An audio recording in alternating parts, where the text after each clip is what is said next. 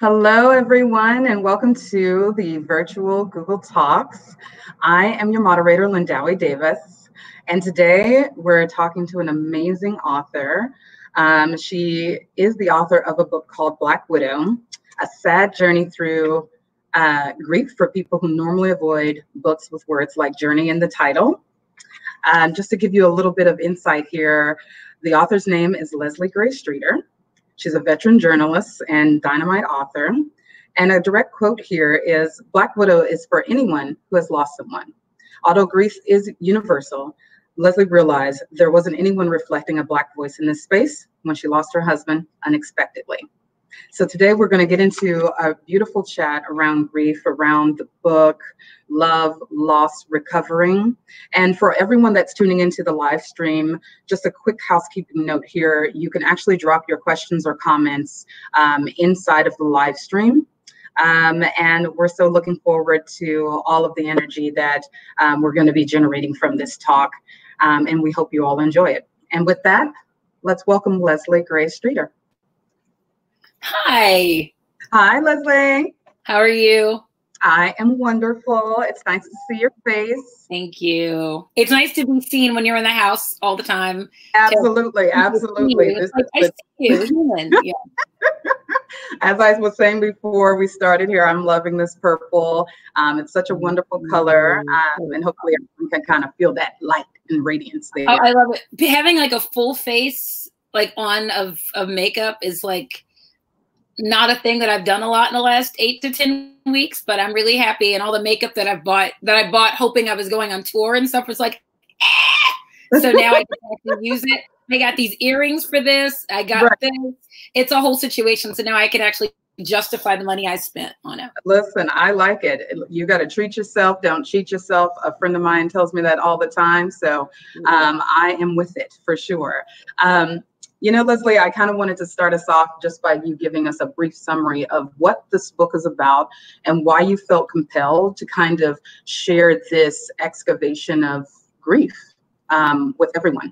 Excellent. The book is a memoir. It's about the first year of my widowhood in 2015. From 2015 to 2016, my husband died in 2015. And it just literally follows almost exactly the first year of sort of my what the.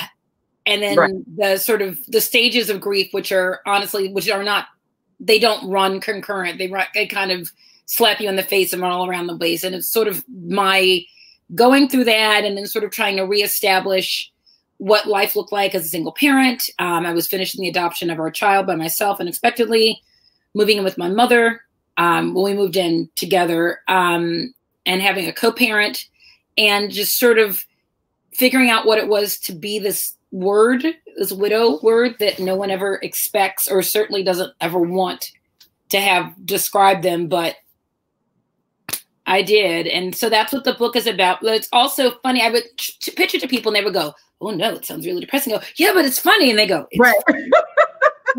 Is it like nothing against Tyler Perry, but is it like, I think they were imagining a Medea thing where people were crying and jumping in the casket and that kind of thing. And certainly I had that in my family, but not at this particular funeral. So it was more like I process things humorously, sometimes inappropriately. And it just I just wrote it and I didn't think about, is this appropriate? Or I just wanted it to make sense to me and then hope that it would make sense to other people. And that's sort of what happened. Absolutely. I think the great thing about something key that you just said here is, appropriate, right? What's appropriate, what's not appropriate. And obviously when it comes to grief, the 5 stages of grief, there's no linear kind of line that you go through these things. And you and I were just briefly talking about this before we jumped on, but I went through my own tragedy about 16 years ago when it came to my mom passing. And this book was really was therapy with just bits of laughter. And so I really want you to kind of touch on what you couldn't say. What can you say about yourself now and what you learned that you couldn't say to yourself at that time that this tragedy happened? I can say now that I know that you get through it. My uncle, when my grandfather died, he said, you don't get past it, but you do get through it. Meaning there's not something where you go, I'm completely over it and it'll never bother me again. And I'll never hear the wrong song or see the wrong Hallmark commercial and sob, because it takes you right back there to that moment. That's going to happen, but you will continue your life and maybe build blocks to a new one. And I said in the beginning, I knew that had to happen because I had no choice but now I really know that it can. I kind of, you say that like, I'm gonna finish this, you know, I'm gonna finish this diet, and then you don't finish the diet. You know, things like that are, I'm gonna run as fast as I can in this 5K. You're kind of like walking through at the end of it. But I knew I had to. I just hoped that I believed it. And there were moments where I was like, you are full of it. There's no way, or you'll get through it, but you won't be you anymore. You won't have your sense of humor. You won't have a sense of self, and it'll just be sad and depressing and awful. And you'll laugh again. And I would go, I'm laughing. And then I would laugh like during the thing and go, okay, that's just nervous laughter or depressed laughter or too many glasses of wine laughter. And sometimes it was. And then sometimes it was just like in the beginning, when I'm eating the chips in the graveyard looking for a place to bury Scott. And my mother's like, don't drip chips on the dead people. And that's funny. Right. And it made us laugh. Or Scott's cousin doing the Jefferson sing along that I knew nothing about at the funeral. And that made everyone laugh. And Scott did that at funerals. He made people feel better about things, or he would, I mean, I said this to someone before. I imagine, and I don't know about your mom's funeral, but that I've never been to a funeral where something didn't happen that at least distracted you, like someone that nobody liked showed up and you went, why is she here? Or like somebody said the wrong thing, or someone dropped their shoe, or it just whatever, they brought the wrong potato salad, whatever it was. A thing happens. And I think that focusing on all those things got me to where I am today, which is to say, I know that I'm okay. It's never gonna be okay that he died. That's never going to be okay. I've made peace with the fact that it happened because I can't do anything about that. But that's what I've learned, that I wasn't full of it when I said I could do it. Right. No, I'm in total agreement with you that I think the biggest piece of advice that I gave myself, and I now give to other people who are having a hard time, is that you're never going to there's no such thing as, oh, you'll get, this will be over. It's never going to be over. It's just you get better at understanding and utilizing your time to understand why this happened, because you may not even get the answers, right? Absolutely. When you're going through a tragedy. Why was it important for you, though, to write this book and really put that lens on it, that this is a book that is written by a Black person and not a Black book? Yes. And it's interesting because since I wrote and before the book came out, another book called From Scratch by Tim B. Locke came out, which is amazing. Do you know the book? No, I know the name. Name. And it's a book written by an African-American woman who married a white guy and he died, and she writes about the aftermath. But it's a completely different book because everyone else gets the chance. How many movies and books are there that are similar, but everyone gets the chance, but they're spinning it? Her book is also a travelogue. It's amazing. Her husband was Italian from Italy, and in the book, she goes to Italy with their child in the time after he dies of cancer to be reconnected with the place where they met, to reconnect her daughter to his family, and to connect through food and family, some sense of getting through the grief, which is a completely different book than the book I wrote. But I think some people would go, well, it's two books about Black widows and a white dude and whatever, but it's different. At the time that I wrote my book, that I started the book, I didn't know about her book. And I did a lot of research because they ask you when you're submitting books for consideration for agents to write comps, like, what is out there that's like this book? Why is my book needed in this place? And I found a lot of grief memoirs, and I found memoirs by people who were Black.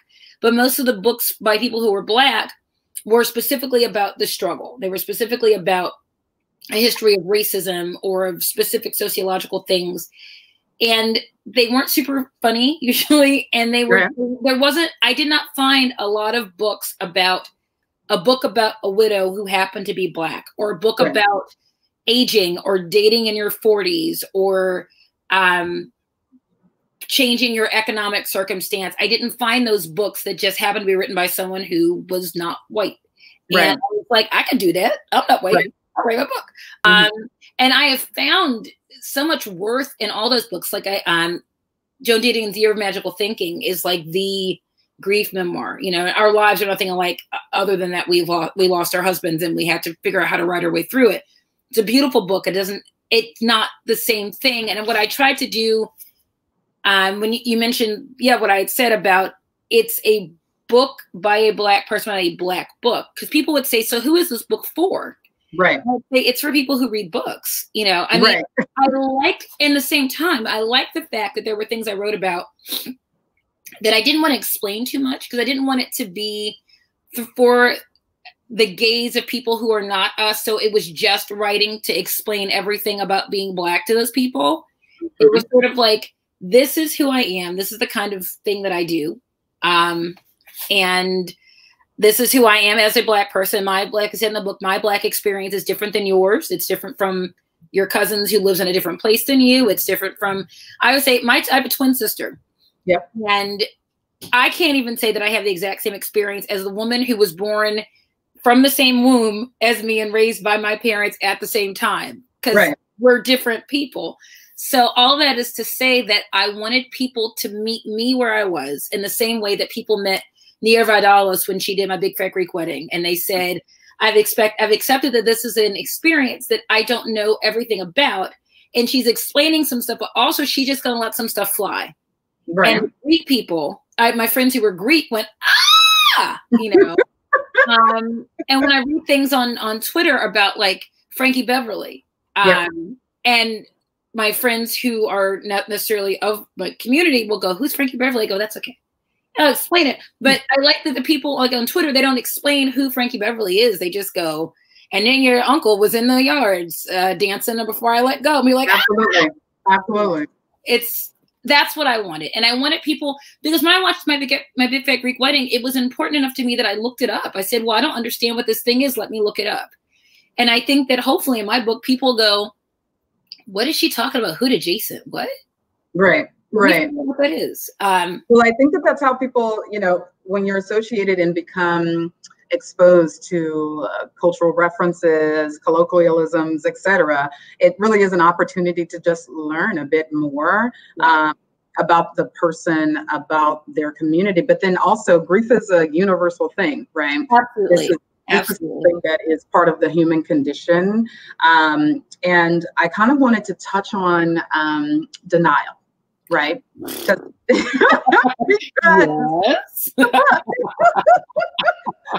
One of the quotes that really kind of jumped out at me as I was reading, let me read it here. Denial is a hell of a drug. And I kept thinking, it sure is. It's a hell of a drug when it comes to changing your life, when it comes to getting into the gym, whatever medium you may be trying to jump into, but particularly when it comes to grief and loss. What about denial for you actually worked in your advantage? Were there any aspects of the shock and the fear and the avoidance that actually kind of pushed you through? Oh, yeah. And I think, and I put some of this in the book, I think that the denial and the shock initially helped me be able to do things that if I was really aware and had really broken through exactly like in the first couple hours, first couple days after he died, I would have been like, I'm just going to go cry now. Y'all figure it out. I wrote about the gentleman that I interviewed years ago who let me interview him about his wife dying and said, listen, I know that I'm in shock because I want to do this because I'd like to tell people about her. But if you call me 3 hours from now, right, and we've said, and I'll be destroyed and I won't be able to help. So I really think things like picking up the phone and calling people and saying, look, Scott died, and saying the words. Because once I was conscious of it, I couldn't say it. I couldn't say my phone died. I used to say my battery is needing a charge or something. You know, I would just make stuff up. I would just basically go 0%, help me. You know, that was. So even the word dying was dying and dead.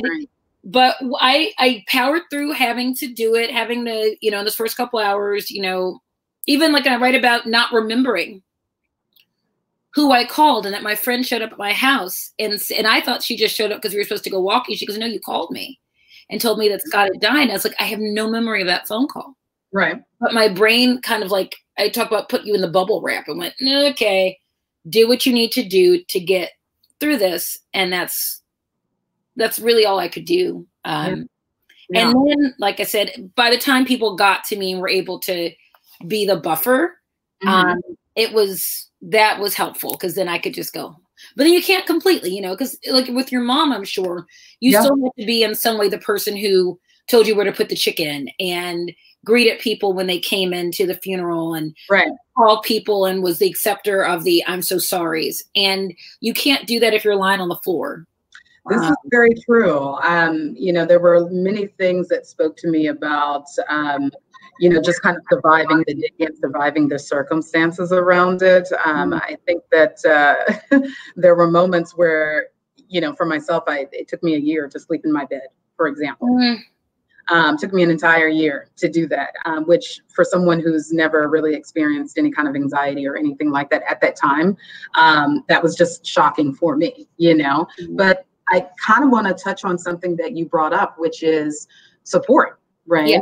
So in the book, you talk a bit about a lot of your friends, folks that kind of stood out to me, your sister, Lynn. Jay. And then, of course, your ride or die, Lauren. Lauren, I hope all of them are watching. I hope they're watching, Talk to us about some of the support and how that support really helped you and why it's important to have support systems when you're in any kind of tragedy. Okay, I will say this because someone said, well, how do you get all the support? And I go, live your life like a person that people want to be friends with. And then when something bad happens to you, hopefully they'll show up. Right.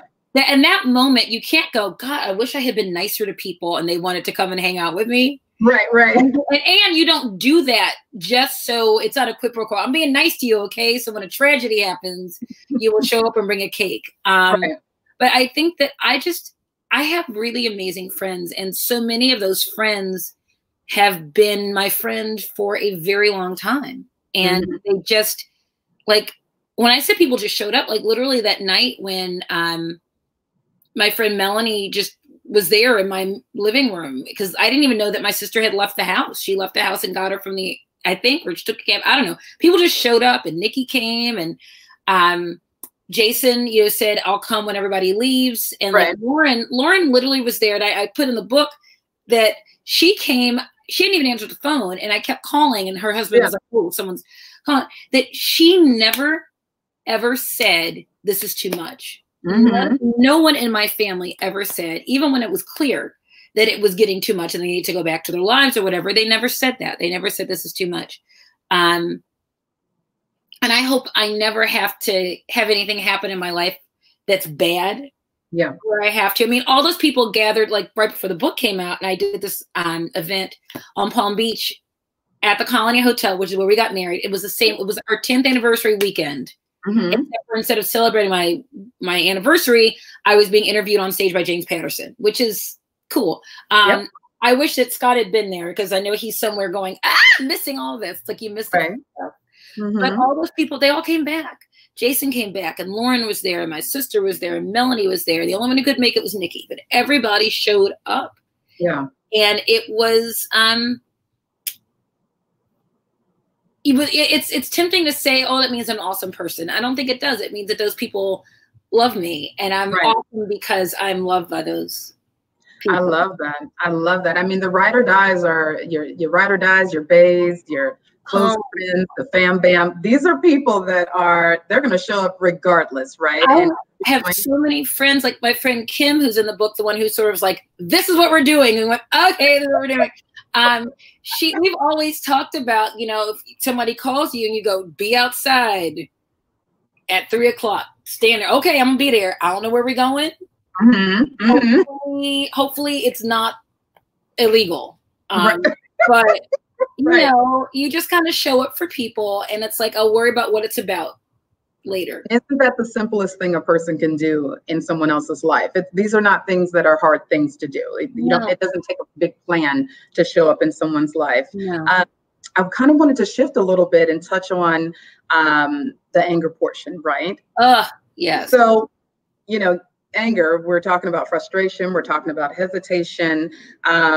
talk to us a little bit about giving yourself permission to be angry because this happens, but also be angry at the fact that there were attributes, and you talk about this in the book, of Scott taking a little bit better care of health.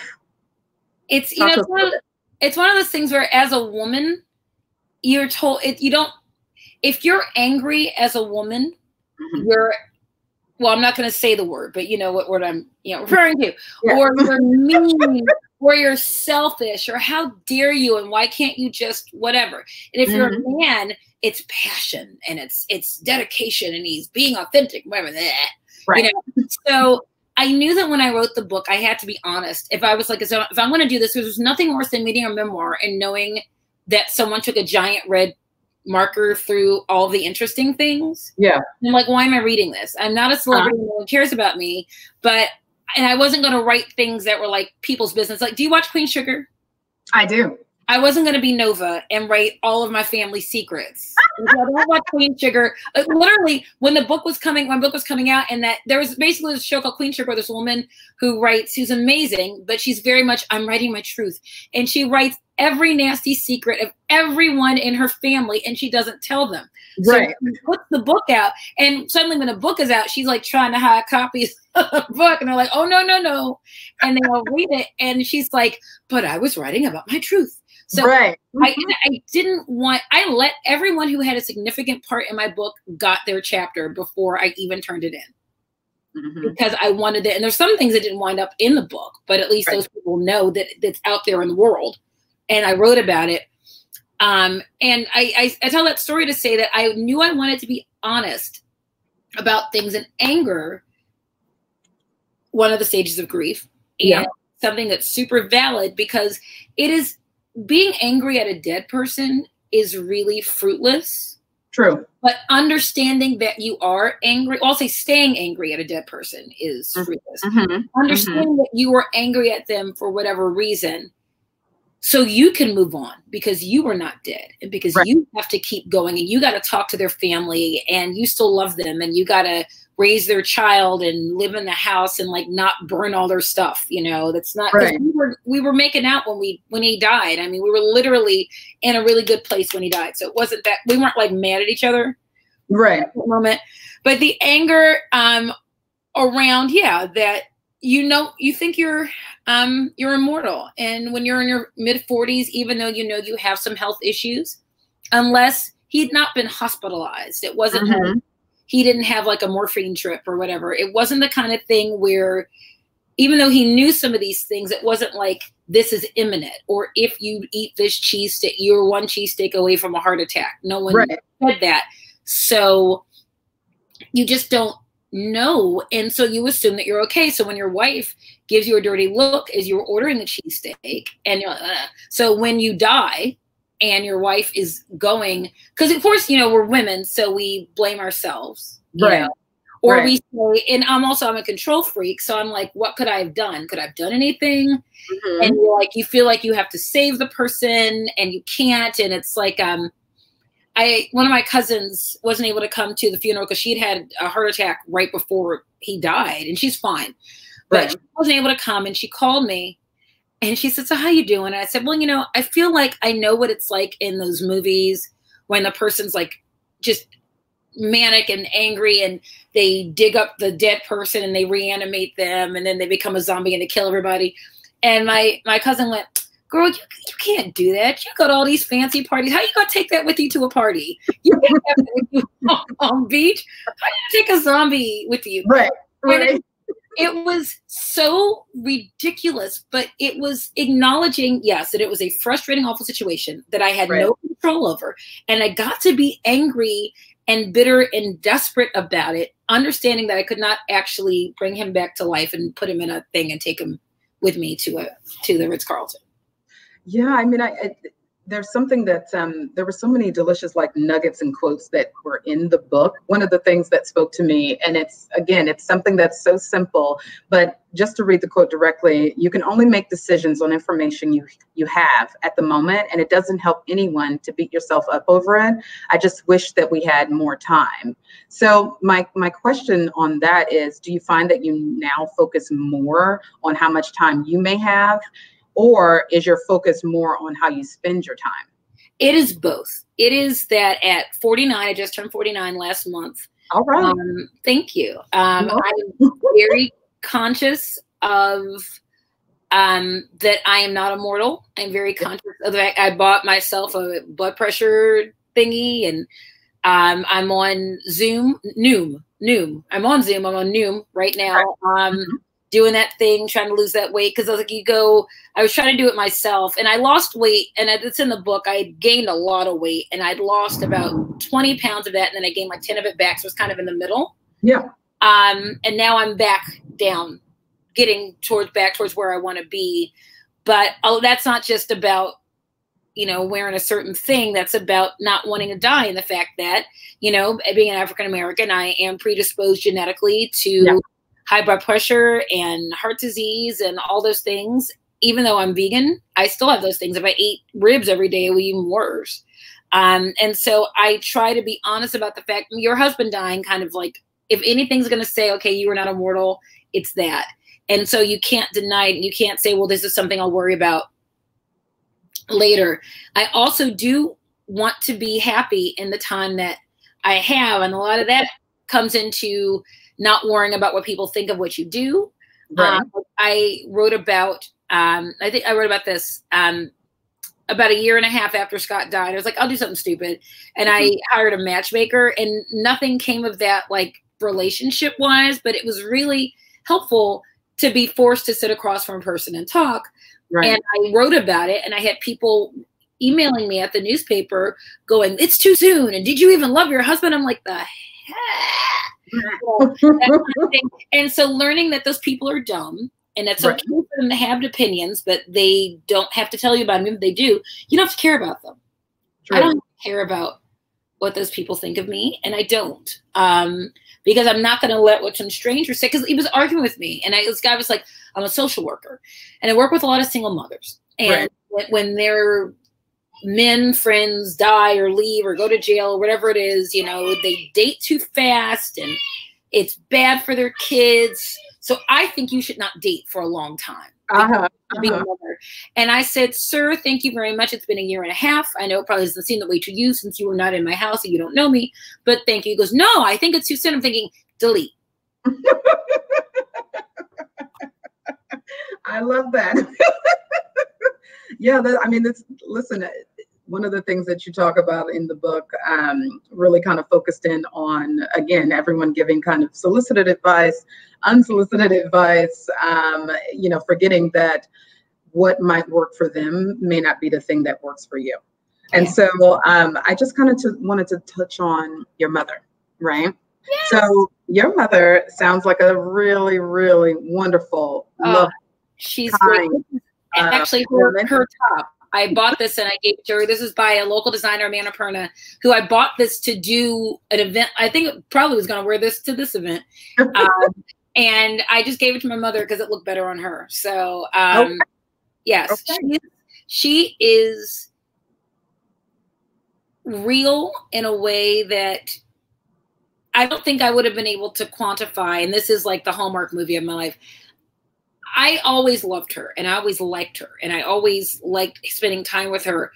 But this experience has made us so much closer in a way because we really get each other as people, the people that we are now. I mean, I hadn't lived in the same house with her since I was 22, 23 maybe. And so she moved in with us when I was 44, so that's a long time. And now, she just... when she gave me advice about things, it was, it's a lot of things. She's my mom. Right. She also is a widow. We also lost my dad together in different ways. We lost Scott together, but in different ways.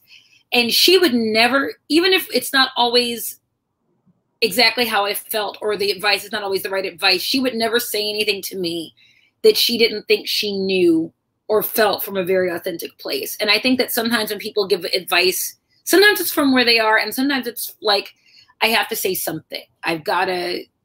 This person lost somebody, so you have to say something. So you say something about time and the wheel and the eternity and all that stuff, which isn't helpful to me. I mean, I'm sure there are people that it's helpful to, because people wouldn't continue to say it, but maybe just no one ever said to them, don't say that.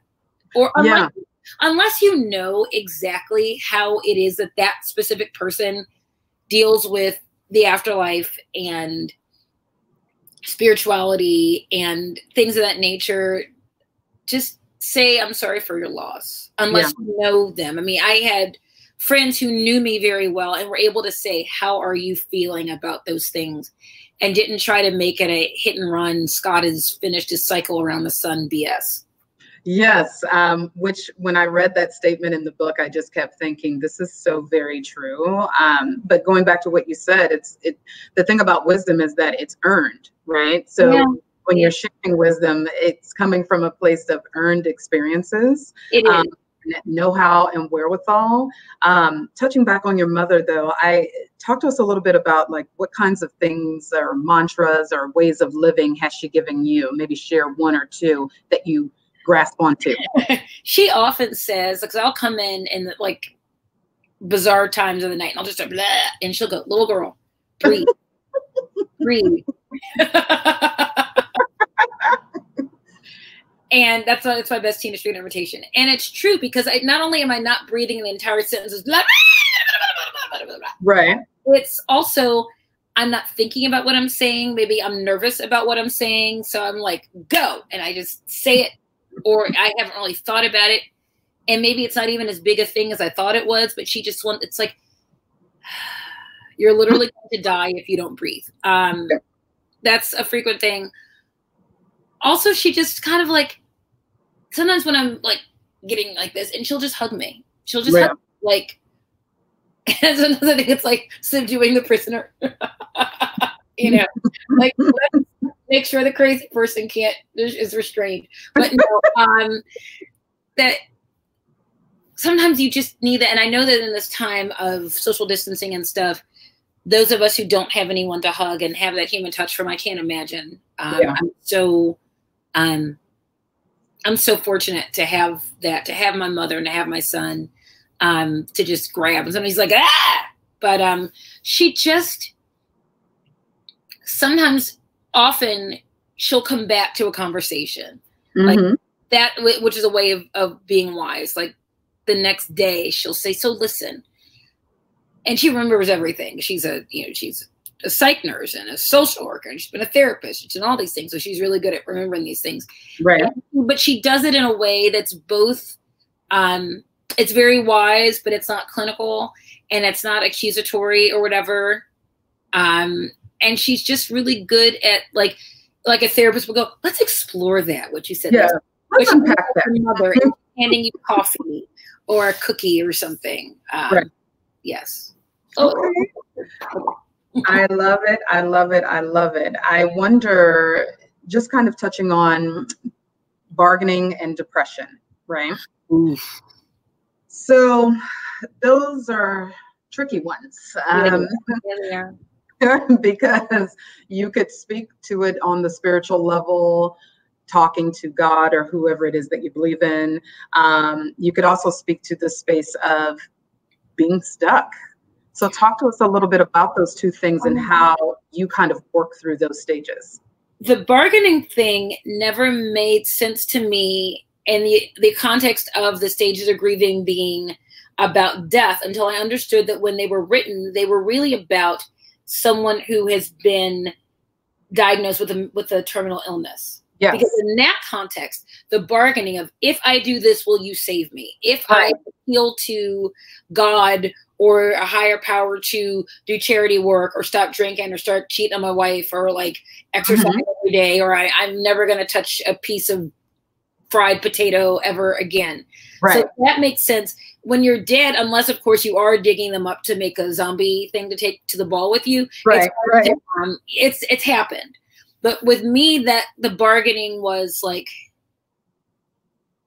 was this because of me? And did I do something? Am I doomed? Are bad things going to happen to me? So is this a warning? Is this like a Job thing where something although Job didn't do anything either. Job just showed up and the devil messed with him, which is, I have so many questions about that. But is this the thing where bad things are just happening to you either on purpose or they just happen, and you go, well, what can I do to throw in the universe to make sure they never happen to me again? And I did that because there were moments where I thought, okay, the adoption's not going to go through. Or I would think, this is going to go horribly with my mother and I'm going to be out in the street. I mean, and none of those things happened. And I had the power to make sure I did everything I had to do for the adoption, and then someone else was going to decide it. But I had I was the person that controlled what happened on my end of my relationship with my mother. Right. So understanding that was very helpful because you cannot help when people die. This is true. But you can make sure that before people die, you have a good relationship with them. You can make sure that you have your ducks in a row for things like life insurance and practical stuff like that. And I think that realizing that I couldn't do anything about it, and all I could do was just move forward was very helpful. The depression thing was hard because I am, I'm like human jazz hands, So I'm usually upbeat. I mean, I have my moments. I like depressing songs. I was like very much into all the Gloria Estefan songs in the 80s where somebody was leaving her and she was crying and stuff. I love that stuff. It's my favorite. Sad. I have all kinds of sad playlists, but I am not that kind of depression. Although honestly, it started when my dad died. That this world is upended in a way that I cannot get back. And this person who is part of my life in so many ways, in so many huge ways, is gone. I can't do anything about it. And then you start to think, once, because we have to be in charge of something. What could I have done? What could I do? I would call my mother and go, was I a good daughter? And she'd go, oh my God, you wore just stop it, and you make things about you. You make things about, what you could do.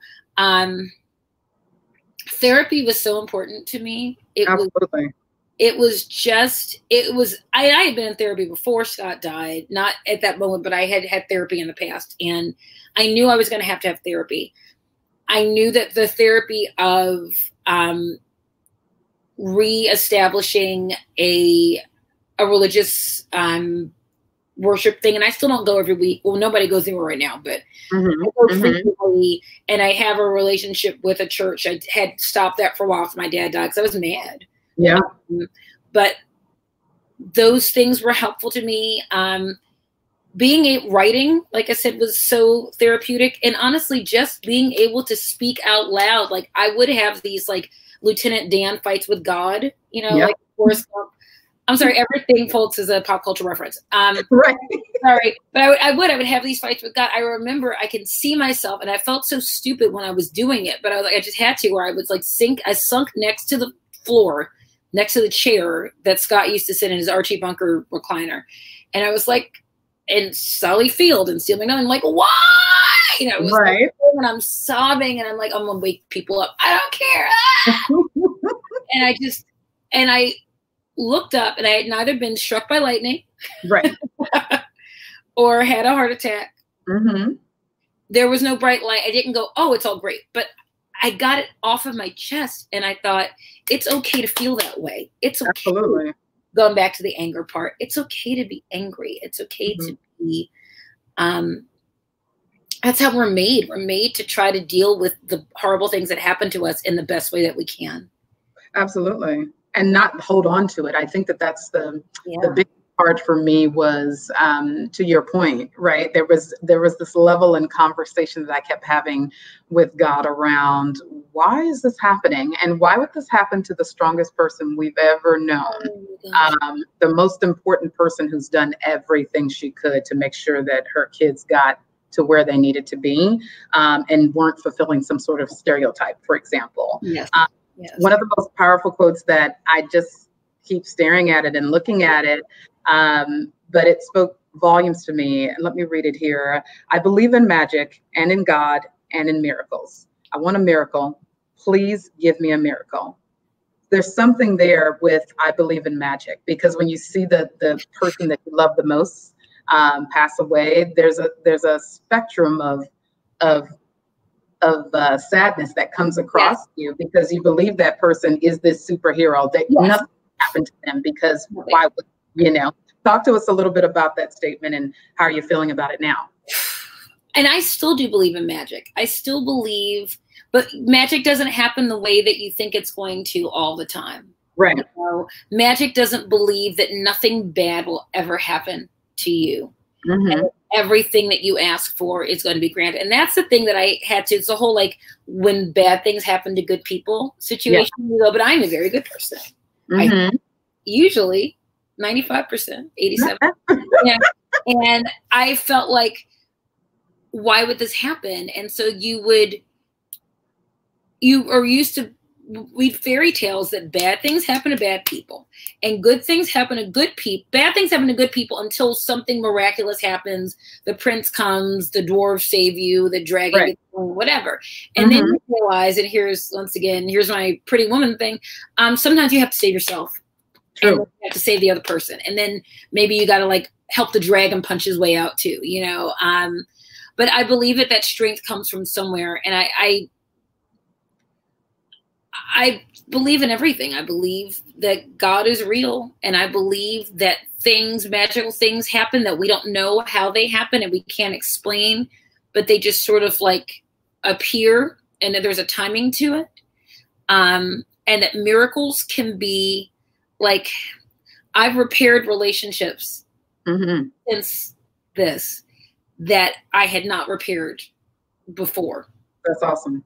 And one of two of them I know this happened, and it happened to both me and the person, and we kind of had to, like, find our way back to each other that way. And then I have more patience. I have more patience for a lot of things. I have less patience for a lot of things. I have more patience for humans that, you know, you look at that person in the DMV line or in the McDonald's drive-thru, you go, I don't know what's happening to them. Something the worst thing in the world could have happened in the day, and they still have to show up and go to work because they had to. And maybe it's not about me. Maybe they gave side eye and it wasn't about me. They're really trying to breathe their way through the end of the shift, and they're counted by seconds and they want to go home.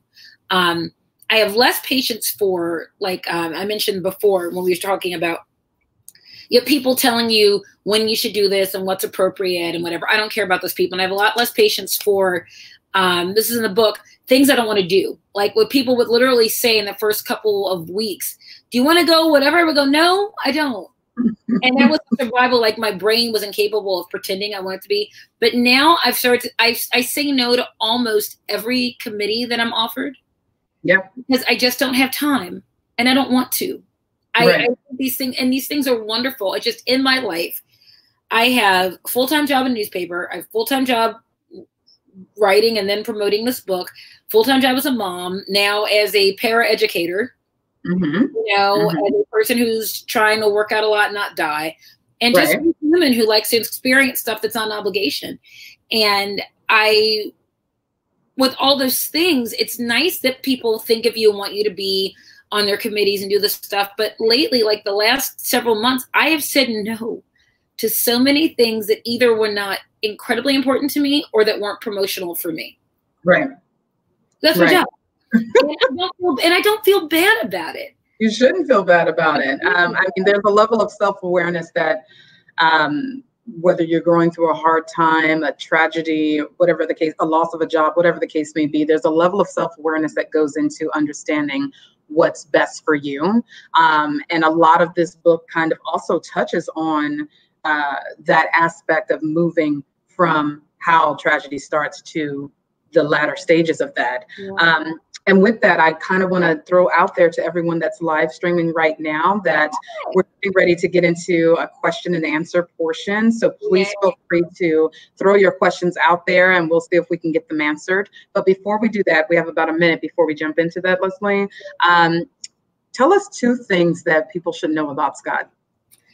Scott was, without a doubt, the smartest person I've ever met in my life. And it's funny because when you would meet him, he would seem like this kind of goofy, happy-go-lucky, hey, he would like make word puns like a dad joke or whatever.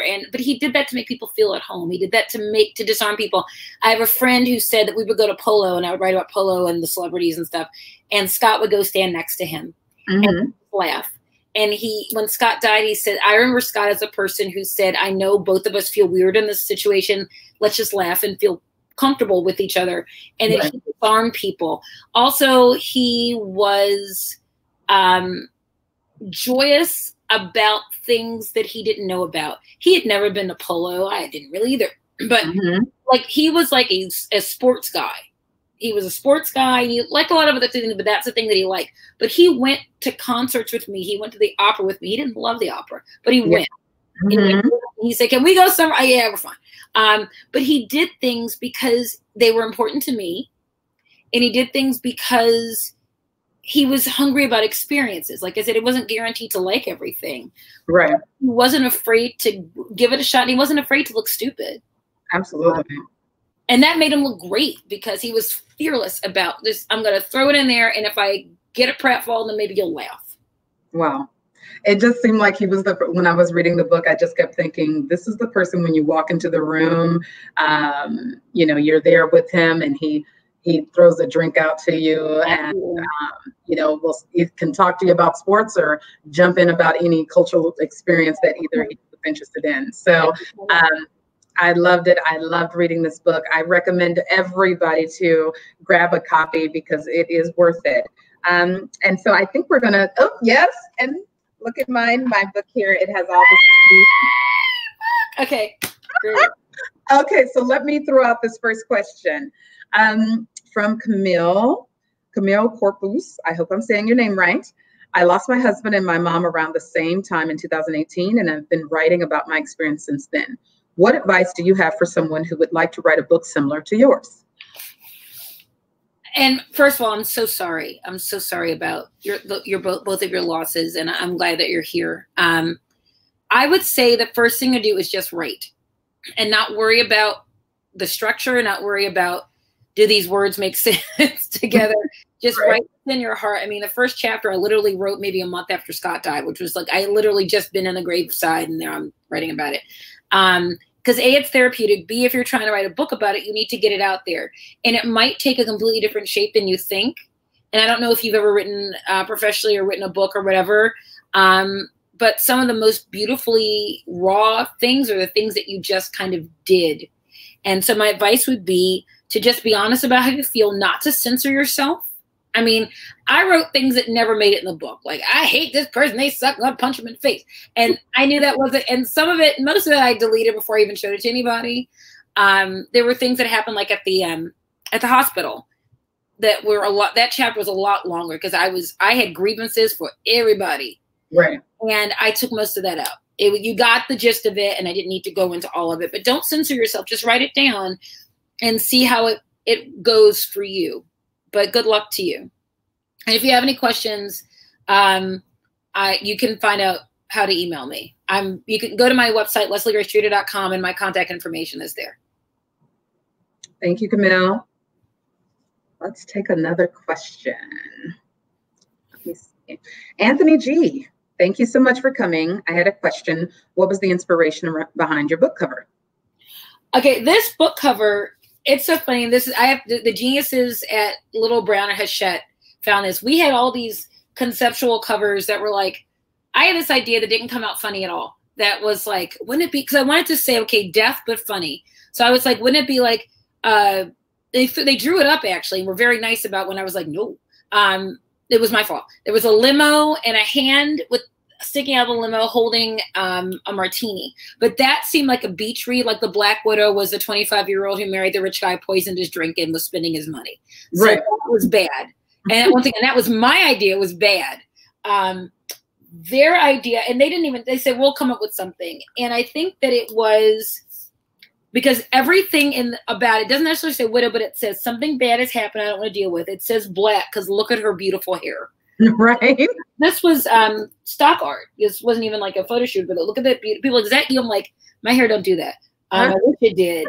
But, and this, it's kind of like, it says, it looks like a comic book almost. So there's something it's something very eventful about it, but it's not tragic or sad about the type even. They did an amazing job of it. They've done an amazing job. I love that. I love that. Thank you, Anthony. Thank you.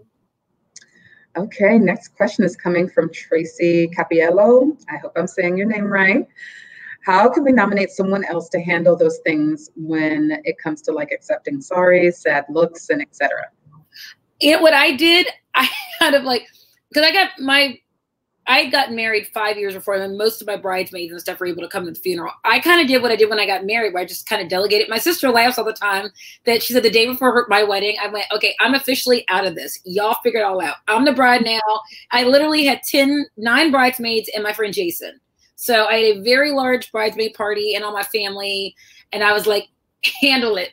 And I think that same kind of thing came, because I said to my sister was my point person. I said, listen, I don't know what's going on. I really don't know what my brain is doing any one time. And she goes, I got it. And she, find the person that you trust, find the person that you know is not, and knows, and the person that you trust, the person whose opinions are like yours. So they're probably not going to say, you know, Leslie loves that song and she doesn't. You know, she hates that. You know, someone who knows you well enough to know what it is you want. And I would just kind of grab people and say, "Can you remember to tell someone something?" And they go, "Got it." And I have so many really capable friends. But yeah, I think, and I wrote this in something too. Find a person who is a point person that you would have do anything, like maybe who was your bridesmaid or your planned your baby shower, someone who's good at stuff like that and good at delegating. And who also is good at being authoritative, because everyone loved me. Just like when my dad died, everyone loved my mom. So everyone had opinions about things. And my mother wasn't always able to be present. So they would come to us and say, we've decided we're going to whatever. And we would go, no. Because we know that wasn't either what the plan was, there was a plan, or we knew that was something that wasn't necessarily going to be something that she would like, or that my dad would have liked. So we were able to, because we were the daughters, go, yeah, no, thank you so much. But no, we would love to have you. Do you have other flowers? Whatever. Thank you. Thank you. You don't even, thank you so much for helping. Because you want to make sure that people feel and know that you appreciate that they don't have to do any of this. Absolutely. You know, very quick story. I am a vegetarian. I was a vegetarian. I'm vegan. And at the time, I had never recreationally eaten pork. So my father died in Little Rock, Arkansas. So pork is a very big thing. So my mother was finishing her master's degree in nursing at the time. And she was gone and everyone was in and out of the house, whatever. So the church members come over and this lady knocks on the door and she's so proud of this dish. And she says, "This is a pork butt." And I don't know anything about that. I go, "Thank you." And she expects like pork butt. And she looks at me and she goes, "No, it's a pork butt." I was the wrong person to do this at the time. And I said, and I'm going to tell my mother about thank you so much. So she's really confused, slightly insulted. I don't know why.